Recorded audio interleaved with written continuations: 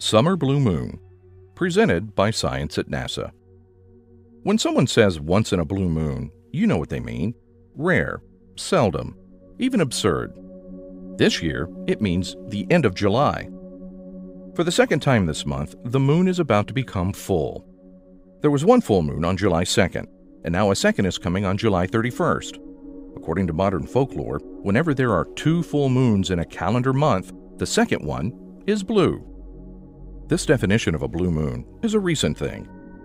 If you told a person in Shakespeare's day that something happens once in a blue moon, they would attach no astronomical meaning to the statement. Blue moon simply meant rare or absurd, like making a date for the 12th of never. Since then, however, its meaning has shifted. The modern definition sprang up in the 1940s. In those days, the Maine Farmer's Almanac offered a definition of blue moon so convoluted, many astronomers struggled to understand it. It involved factors such as ecclesiastical dates of Easter and Lent, tropical years, and the timing of seasons according to the dynamical mean sun. Aiming to explain blue moons to the layman, Sky and Telescope published an article in 1946 entitled Once in a Blue Moon. The author, James Hugh Pruitt, cited the 1937 Maine Almanac and opined that the second full moon in a month, so I interpret it, is called blue moon.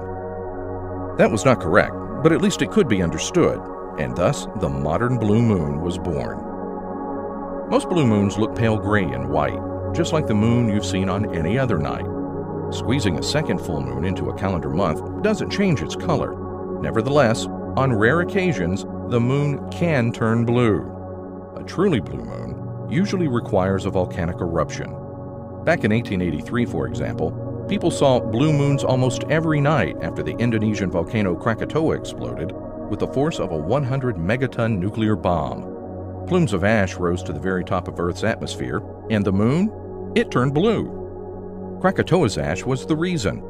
Some of the plumes were filled with particles 1 micron wide, about the same as the wavelength of red light. Particles of this special size strongly scatter red light, while allowing blue light to pass through. Krakatoa's clouds thus acted like a blue filter. People also saw blue-colored moons in 1983 after the eruption of the El Chichon volcano in Mexico. And there are reports of blue moons caused by Mount St. Helens in 1980 and Mount Pinatubo in 1991. Forest fires can do the same trick. A famous example is the giant muskeg fire of September 1953 in Alberta, Canada. Clouds of smoke containing micron-sized oil droplets produced lavender suns and blue moons all the way from North America to England. At this time of year, summer wildfires often produce smoke with an abundance of micron-sized particles, just the right size to turn the moon truly blue. On the other hand, maybe it will turn red. Often when the moon is hanging low, it looks red for the same reason that sunsets are red. The atmosphere is full of aerosols much smaller than the ones injected by volcanoes. These aerosols scatter blue light while leaving the red behind. For this reason, red blue moons are far more common than blue moons. Sounds absurd? Yes, but that's what a blue moon is all about.